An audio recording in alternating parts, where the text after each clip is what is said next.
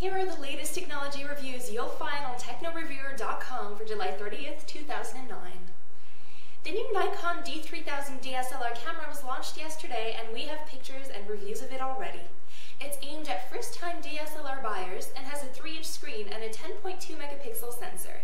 It also has more controls than other entry-level models, giving you the ability to do basic editing and retouching right on your camera.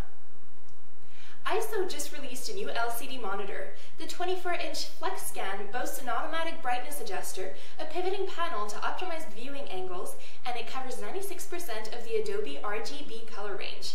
It ships in September, and prices will be around $1,000. High-efficiency dishwashers have been shown to use less water than hand-washing dishes. Now, there's a new dishwasher that uses pressurized steam to clean off your dinner plates.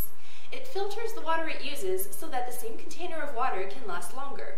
If you're living in an area where water shortages are frequent, this is something you'll love. Don't forget to subscribe to our YouTube channel and to visit us at Technoreviewer.com for all the latest. See you later.